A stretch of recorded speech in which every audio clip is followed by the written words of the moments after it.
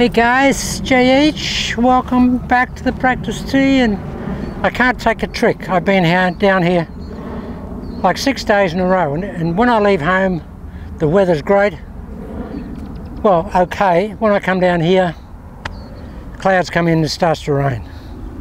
Just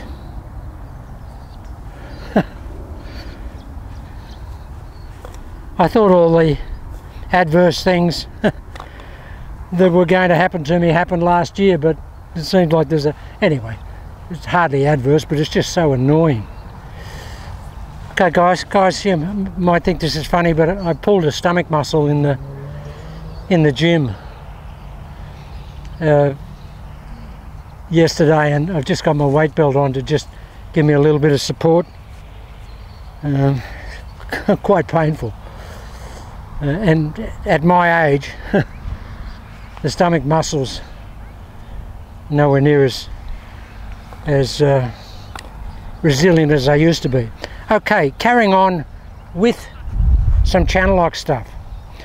But again guys, even if you're a conventional golf swinger, this could actually be used in a conventional golf swing. Channel lock, of course, is back foot into out golf swing. But even if you had a conventional golf swing, and I will highlight that on this video as well. Now guys, what we were talking about on the last video was the auto load, and the auto load is this, going from this to that, which is the automatic response loading in the golf swing. Lag loading, if for want of better word or better terminology. But in conjunction with that, and with channel lock guys, you can become a little bit defensive because the ball is so far back in the stance, and you tend to, and I've seen it manifest itself with a few people, and it did with me when I started initially with channel lock, in that you become really inhibited with your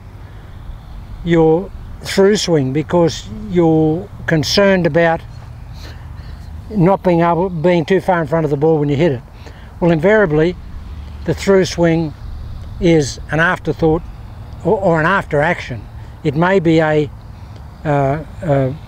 present thought that you want to completely release the body towards the target in the downswing, but that won't happen in a reasonable golf swing until you've got impact or roundabout impact.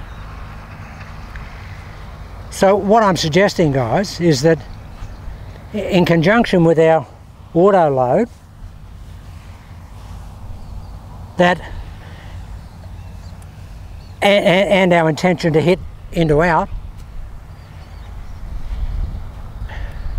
in conjunction with that, I want you to add or incorporate a very, very specific body componentry thought and action, and that is, I want you to feel like you're trying to hit the flag or the target with your belly button, your navel, after you've completed the swing. I want you to feel that belly button is trying to hit that post out there or that flag. Essentially this guys. We're going to lag load it. Yeah. Now if I can do that at 80 years old, you guys of younger vintage should be able to do it. If you've got any lower back problems or knee problems, please don't try it. But invariably it's only the thought process that gets you to do that. Most people are physically capable of doing that, no question. And for me, when I do that, it's a club and a half difference in distance. With the driver it's 20 yards, genuine 20 yards. Everybody says I hit the ball 20 or 30 yards longer. If you can hit the ball 5 yards longer, 10 yards longer, you're doing well. But when you can hit it 20 yards longer, that's a big leap. And I can do that with the driver when I swing like that. Now I haven't had any hits today guys because I wanted to get on and do it quickly. Now the other thing, though, in conjunction with this, and you can do this with a conventional golf swing, but with channel lock it helps a lot. It helps us get in that channel early on the backswing. And what is this process? Guys, with the lead arm, if you internally rotate your shoulder joint and the humerus at address like that and put pressure on that at address, just as if you were going to auger your lead arm into the ground. What that does, clearly, is it pokes this lead shoulder out and starts the turn. Gets it into the backswing. Now, we are semi into the backswing anyway because of the back foot ball position. Conventional golf swing, we're up here, look at our shoulders, they're square. As I move the ball back, the shoulders start to close. Back a little bit further, they're more closed. Off the back foot, they're significantly closed. But if we can actually internally rotate that humerus and that lead shoulder joint here, that will actually give you great stability in that lead arm and that lead shoulder, and it will actually get you in that channel really quickly on the backswing. Now, conventional teaching says that we should never go here in the backswing, and I think that's only because people have never gone there in the backswing. It's just a traditional dogma. There's no, people say, oh, you're too far inside, you get stuck. Well, ask Hogan that. Ask Hogan why he did that. Hogan was here. He wanted to get stuck in terms of applying that terminology. So, the three things, or the two things, we're going to auto load it, and you can auto load from conventional golf swing. Guys, conventional golf swing, forward ball position here, auto load and tummy facing the, this is not just a channel for channel lock. Channel lock is, it's just a development that of a golf swing that I've come up with, but you know, 99.99% of golfers play conventionally and they play the ball from there. So if you're playing a conventional golf swing, which is hard for me to do these days, and we're going to auto load it here. See, this belly button is actually left of that target. It's actually left of that target. And we've got, as normal on the JH practice tee, we've got 45 k's of crosshead wind, and so the ball wants to, but there's some posts out here, some Australian rules football posts, and I'm aiming at the two on the right hand side, and that went straight between them.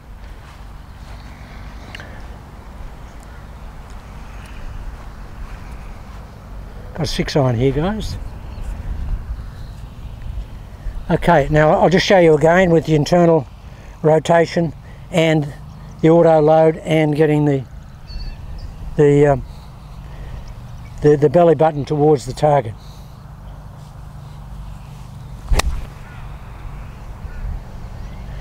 Now you'll know when you've rotated a lot through the golf ball with your shoulders and your midriff, because the club will finish pointing this way. If you chop off your rotation through the golf ball, it'll finish here. That's why Hogan's club finished over there, because he was here. His right shoulder was so far through the impact zone.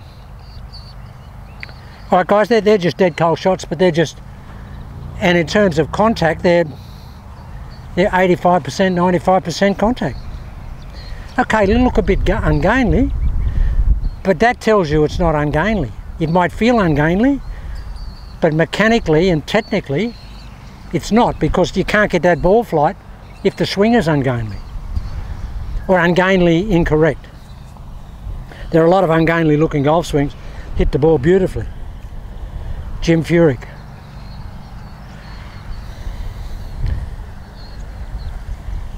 Okay, so here we are. So we're going to load,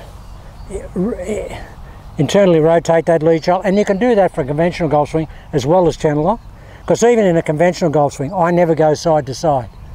I never go there. I'm always turning early and getting the club inside, even with the conventional golf swing. I've always done that. I'm not one to extend backwards and forwards. I've just never done that. It's never felt comfortable to me.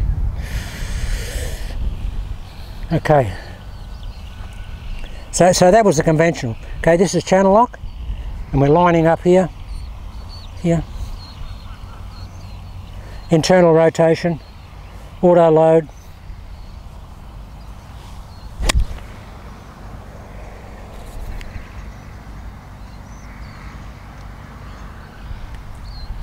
And there it is, guys.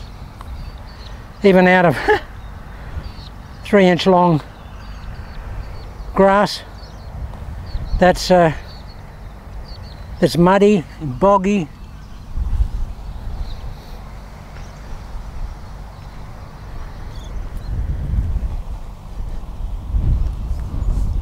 Come on, change. Wind is so strong, guys. See this, guys? The auto load does this. It gets this configuration. Normal backswing is there, but auto load gets you in this position. It's as if you were a left-hander. Now I haven't got as much auto load on the golf club, anywhere near as much as I want. I actually want that. But because I've hit, you know, probably 7 million golf balls over the years, and we worked that out, I think the most I ever hit in one day was 1600. That's when I owned my own golf range. Started at 7 o'clock in the morning, I was still hitting golf balls at 7:30 at night.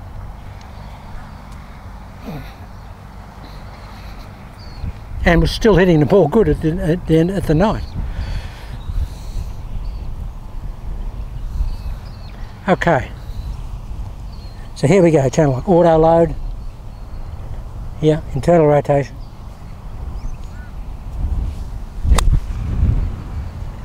See guys, the club finishes here, which means I've got that trail shoulder way through the shot.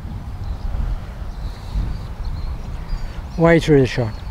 Now what I could add to that is just seeing the ball hit with the 5 o'clock nose. That being, I want to be here when I hit it. Because I'm really sore in the stomach, I'm just tending to just let my head move forward a little bit to take a bit of the pressure off, because when I've got my 5 o'clock nose in place here, it puts a bit of pressure on the stomach. Okay, here we go.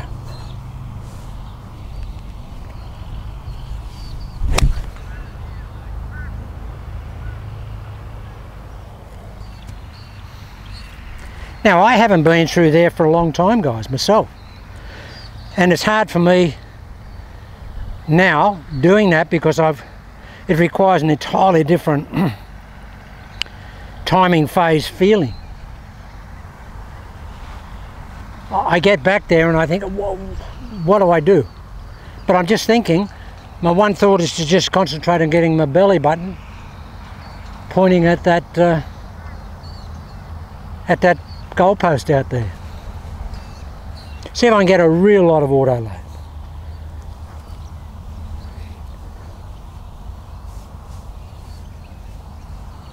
See how closed my shoulders are, guys? 45 degrees. I'm already into the turn. That was the genius of Mo Norman. When Mo Norman started the club back here, he was already into the turn. A lot of people that have tried the Mo Norman swing just put the club back there and keep their shoulders here. He didn't do that. He turned the club back there. And that's what he told me on the first day. Because I asked him about it. I said, so when did you pick that up and why do you do it? He said, because it just gets me into my turn. And it showed me. He said, I don't just place it back there. He said, I turn it back there.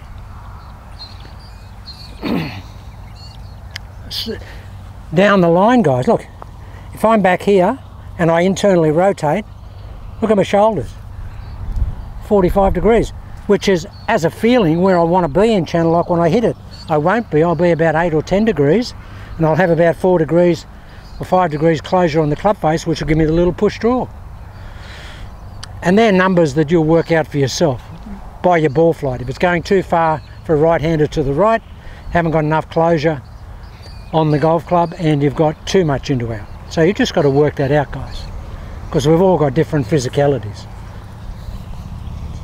Okay. Internal rotation, auto load.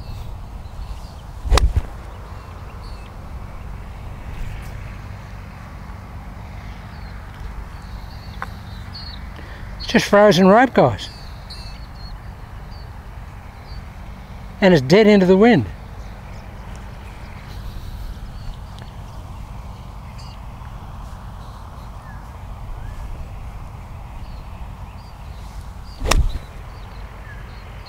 That's where you want the club to finish, there, pointing there. That means you've got your right shoulder through. Or for a right-hander, trail shoulder through the shot. Now, it's not going to come easy, guys. It's hard for me, because I'm only doing it today. I've only thought about it to just something we can do. But I saw it in it when Kyle Berkshire won that long drive competition a couple of days ago. Because, like, I think he's up to almost 160 mile an hour clubhead speed. He's averaging about 154 at a ball speed of about 223 to 225 and carrying it like 400 yards. But what he does, guys, because Kyle does this to get going here, and then when he hits it, he goes, he's facing here. This is what he looks like when he's finished, he's here. That's how athletic he is and how much he releases. I wouldn't suggest try that at our level of physicality. He's quite an athlete, clearly. But he fires the club so hard that he has to finish here. As do all those long drive guys. Okay, let's see if we can really hit a absolute boomer.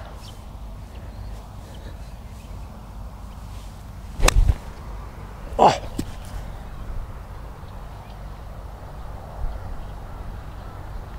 I tried to get that rotation through the ball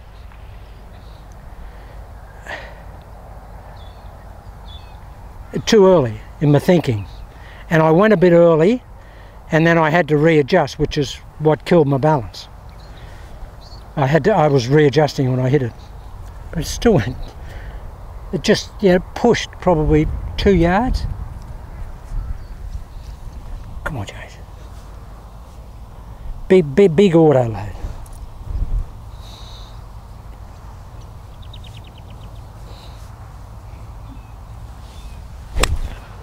That's the way I want to hit it, and that's where I want to finish. Okay, guys, it's a work in progress for me as well, but we can start together. Okay. Now another thing, this will probably be a long video today. I just needed to get out in the fresh air for a fair while. But guys, what is so important in a golf swing, and if you look at Bayou Golf right now, Matt Gray is doing some stuff on there in conjunction with Steve Walters on channel lock. And he's hitting it like a dart. As I say, he's a guy that when he took on channel lock, he was a scratch handicap player, and now he's +5.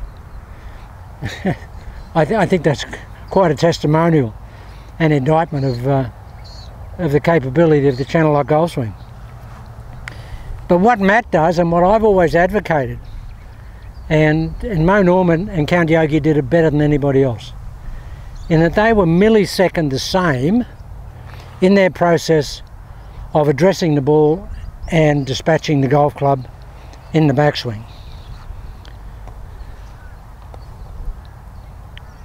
And I call that consistent rate of execution. And it starts here, like with Count Yogi.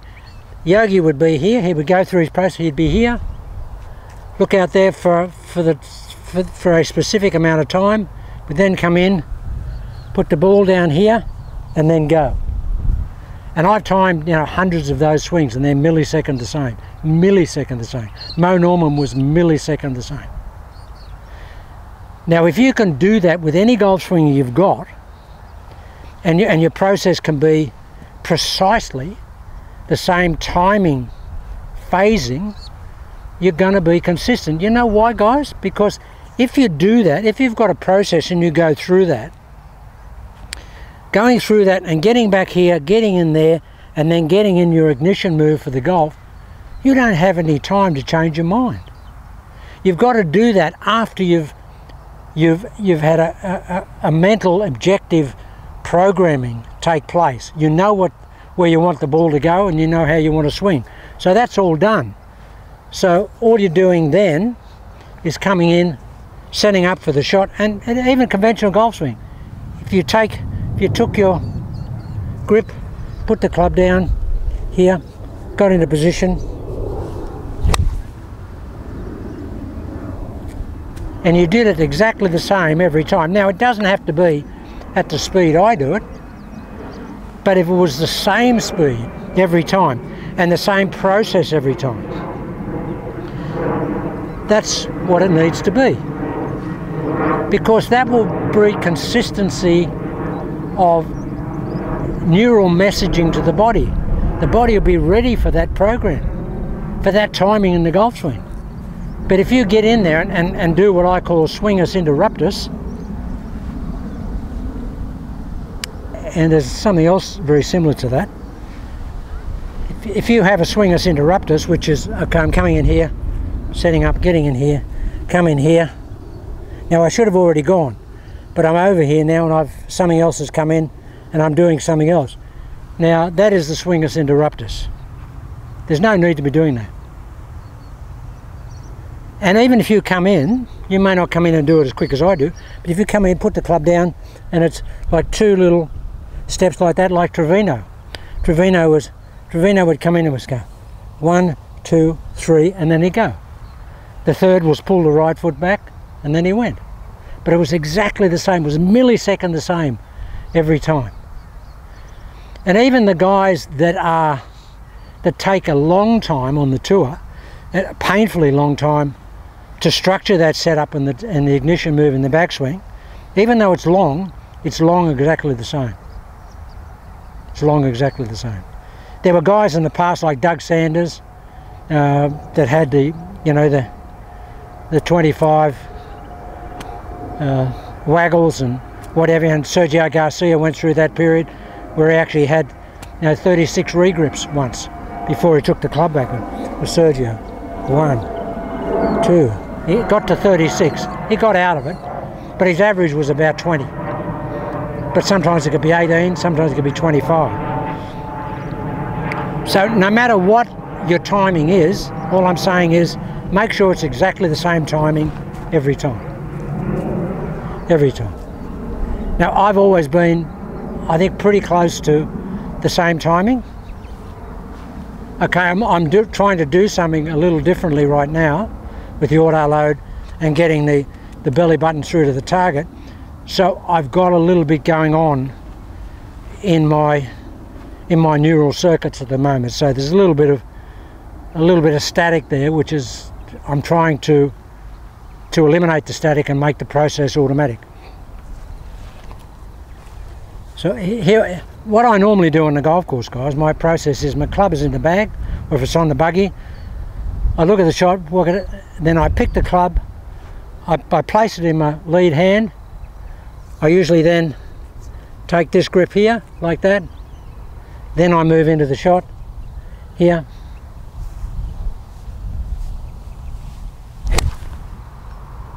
And that's about my timing. That's about my phasing normally.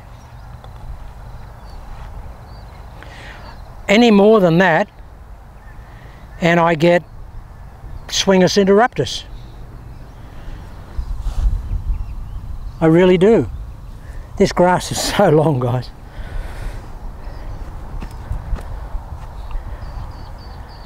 And the ground is so wet. We had rain last night, we had rain this morning. But this is good hitting. I'll get a 4-iron, guys, and hit some 4-iron out of rough.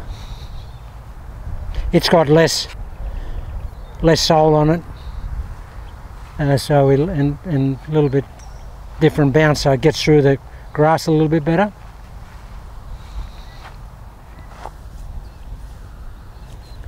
Okay, auto load,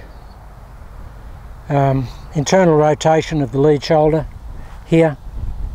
And what does that feel like? It just feels like that. It just feels like you're turning a tap like that, but we want to hold the pressure on that tap.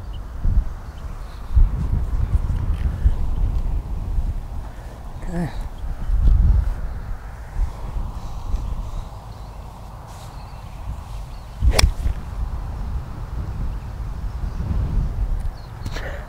Can't hit it better than that.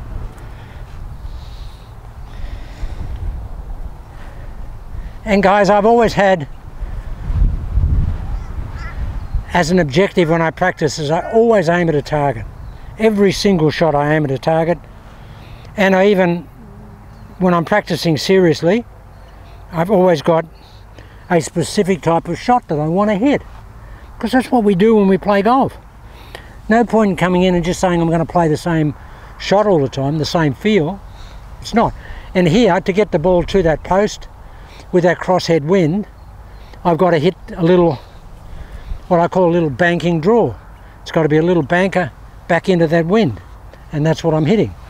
I've only hit one that didn't pick up the bank draw and just actually just pushed a little bit, but just ended up right of the post. All right,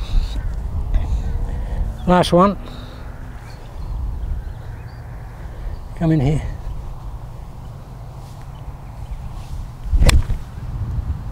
That's as good as I can hit the golf ball. That's as good as I can hit it. And see how I actually fell off the ball after I'd hit it? You know why? Because I got my right shoulder so far through that the left shoulder came back here and the momentum wanted to go that way, which took me back there. And I'm trying to think of the player that used to swing like that. Used to hit it and then he'd be like this. It's a Korean or Singapore player, Singaporese or Chinese or someone, but that's how he used to swing. He used to nut it. I saw him in America. He just absolutely flushed it, and he looked like a revolving door that had a broken spring. It was just, but the ball was like that, and he was long and he was about this high. Just trying to think, he was a very famous player at the time. Okay, last shot.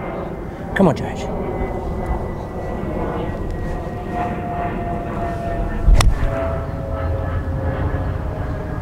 That's where the club needs to be, guys, because you know you've turned your shoulders far enough through. If the light is any good, I'll do a couple down range. It's very hard to pick the ball up when there's cloud, but I'll have a look. But if not, I'm going to come back in the next couple of days when the weather clears up and we've got a lot more to do.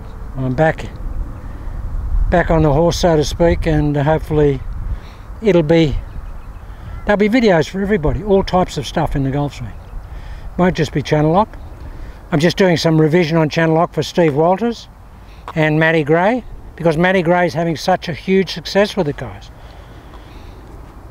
I mean, to take something up, well, being a good player is a big commitment anyway when you're a scratch player, because it's, you know, I can imagine the fragility of thinking, saying, wow, I'm a scratch player, I don't want to go out to a 4 or 5 handicap. He's gone the other way. He's gone 5 under scratch. So that's quite amazing. Okay, guys, if I can get the light right, I'll hit a few out towards those posts and you can see what the plane of the swing looks like and how much inside we get with that internal rotation. Yeah, they were good shots, weren't they?